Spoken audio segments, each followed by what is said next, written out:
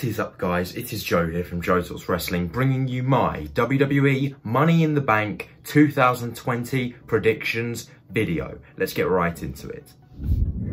Okay, ladies and gentlemen, Money in the Bank this year is very, very different to normal. Very interesting. I am very excited for the pay-per-view. Obviously, the main matches will be taking place, I believe, in the Performance Center still, but the Money in the Bank ladder matches themselves, the participants will start at the bottom of Titan Towers, WWE's official headquarters, and have to make their way all the way up to the roof to then get in the ring on the roof, to then climb a ladder on the roof to get the Money in the Bank briefcase. Both the men's and women's matches will be taking place at the same time, and it's going to be absolute carnage. I cannot wait for it. But before we get into that, there is some main card matches to talk about first, and there really isn't much of them. And I'm very excited about this. They've kept it to the minimal, meaning it should be a nice, short, but very enjoyable pay-per-view. Let's get into match one. The New Day defending their SmackDown Tag Team Championships against Lucha House Party, Miz and Morrison, and the Forgotten Sons.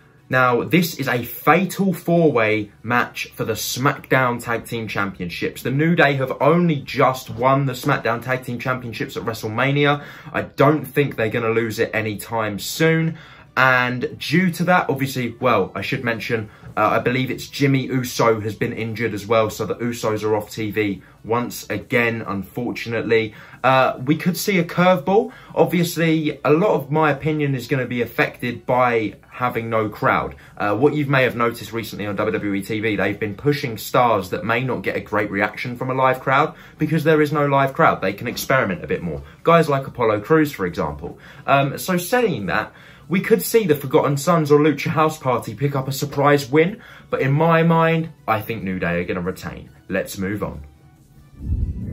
Okay, next up is the SmackDown Women's Championship match. Bayley versus Tamina. And I watched Cultaholic's Pitches video, and Ross had a very good point. Obviously, Tamina has been in WWE for 10 years now, and she has not held one women's championship. She's held the 24/7 title, and that is it. 10 years, and that's all she's done.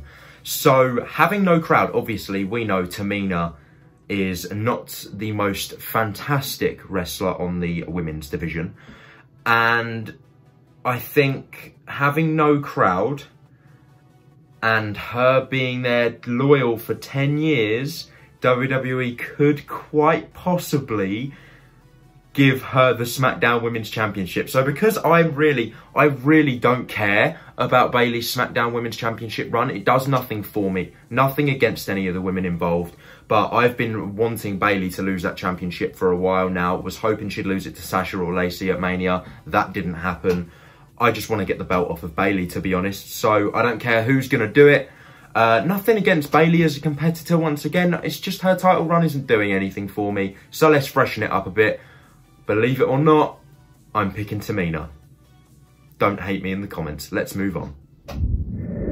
Okay, so next up we have a match for the Blue Universal Championship. Current champion Braun Strowman, the monster among men, taking on his former Wyatt family leader, Bray Wyatt. Now, if you don't know this, I don't know how you don't know this, but if you haven't been paying attention, Braun isn't facing The Fiend at Money in the Bank. He is facing Bray, similar to how Miz faced Bray at TLC. And due to that, I've got Braun winning. He's just won the Universal Championship. If you book yourself into a corner by having Bray Wyatt win the title again, then you have to make Bray Wyatt lose the title again. And it wouldn't be Bray that would lose it, it would be The Fiend again. So we don't want to see The Fiend lose twice. Don't book yourself into a corner by throwing the strap on him. Keep it on Braun and have Bray lose. Now, I don't want Bray to lose clean. If he loses clean, I think it's gonna not necessarily damage The Fiend because it isn't The Fiend competing, but, you know, it's not gonna be helpful.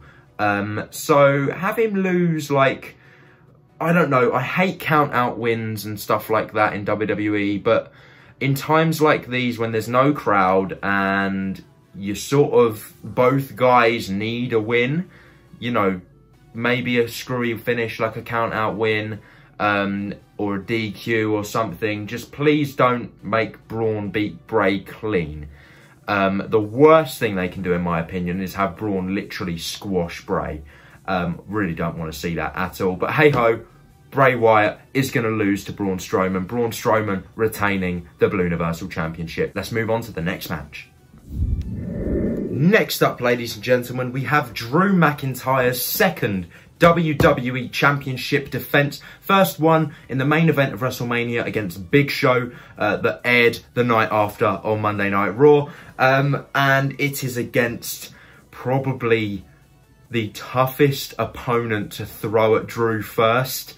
And that is the Monday Night Messiah, my personal favourite wrestler, Seth freaking Rollins. And unfortunately for Seth, I have Drew McIntyre retaining the WWE Championship. It is way too soon. There is no chance in hell, Vince song, and like, there is no way. If I am wrong, then I don't know what I'm going to do, because I'm so confident in this. There is no way Drew is losing the WWE Championship until he gets in front of a live crowd. Or if he does, he will have it back by the time live crowds come back. There is no way you build Drew McIntyre like you have to win the WWE title, winning the Rumble, beating Brock at Mania, to not have him have that belt in front of a crowd. You just don't do that kind of thing. So I think these two are going to have a really good match. And I've got Drew retaining. Seth, hopefully, will most likely probably get a screwy finish, maybe. Like interference from Buddy Murphy cost Seth the match, maybe something like that. But Drew, at the end of the day, Drew will win clean. He will pin Seth 1, 2, 3.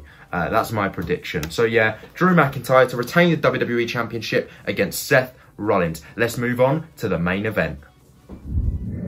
Okay, ladies and gentlemen, it is time for the main event matches. Now, these matches are taking place at the same time at Titan Towers, WWE HQ, from the floor to the roof. The men's and women's Money in the Bank ladder matches. This is going to be historic. It's going to be mental. I am absolutely buzzing for this. I can't wait to see what happens.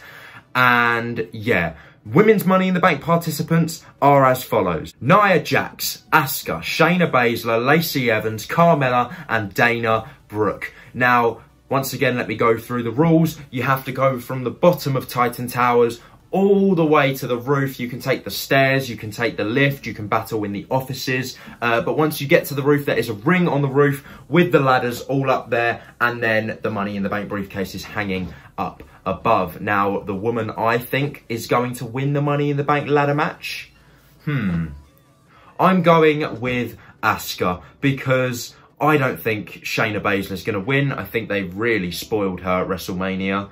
I'm not going to say she was buried, but I don't see her as a credible threat anymore. So if she's buried in my head, then, you know, I don't see her as a threat to Becky. Nia, I don't think needs the Money in the Bank briefcase to win, but she is a strong contender. I do think it's going to be a Raw superstar, so it's either Shayna, Nia, or Asuka. But I'm going with Asuka because why not? I believe Kairi Sane's injured, so give Asuka something to do.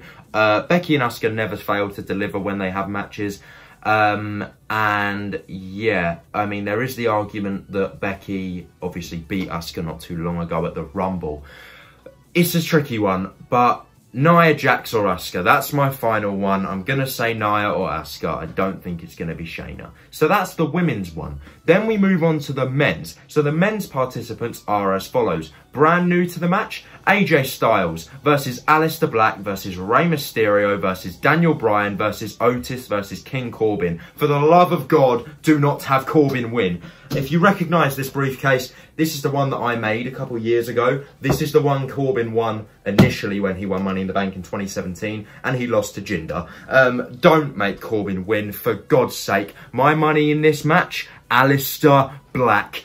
Please, I would love nothing more than to see Aleister Black win. Money in the Bank's whole purpose, in my eyes, is to make a mid-card talent be pushed up to the main event. Guys like The Miz have benefited from Money in the Bank. Guys like Seth Rollins have benefited from the Money in the Bank. Daniel Bryan, Dolph Ziggler, although he wasn't there very long. All of these guys have won Money in the Bank, cashed in, won the championship, the world championship, and that has kept them in the main event. Aleister Black has already proved he can be a bona fide main eventer given the proper push. This is all he needs. Money in the Bank. Now, initially, I really wanted to see Ricochet win, but Ricochet isn't even in the match, so that's not fun. He's in the tag team with Cedric now, doing fine. But I'm waffling. Honestly, Aleister Black should win this match. If it's not Aleister Black, AJ Styles or Rey Mysterio I want to see win. But at the end of the day, I'm not going to complain about anyone unless it's Corbin. If WWE pull the trigger on Corbin, I'm going to be pissed. And the thing is, they know they can get away with it because there's no live crowd to boo, which really does worry me. But I'm begging that it's Aleister Black to win. But there you go, ladies and gentlemen. That was my WWE Money in the Bank 2020 predictions video. Who do you think is going to win the Money in the Bank briefcases? Do you think any of my predictions are wrong? If you do, tell me in the comments section down below. I will be watching and reacting to most of these matches live. And yeah, I will see you tomorrow night at Money in the Bank. I've been Joe from Joe Talks Wrestling. You guys have been awesome. Stay tuned for more wrestling content. Please be sure to give this video a like, comment and subscribe. Goodbye.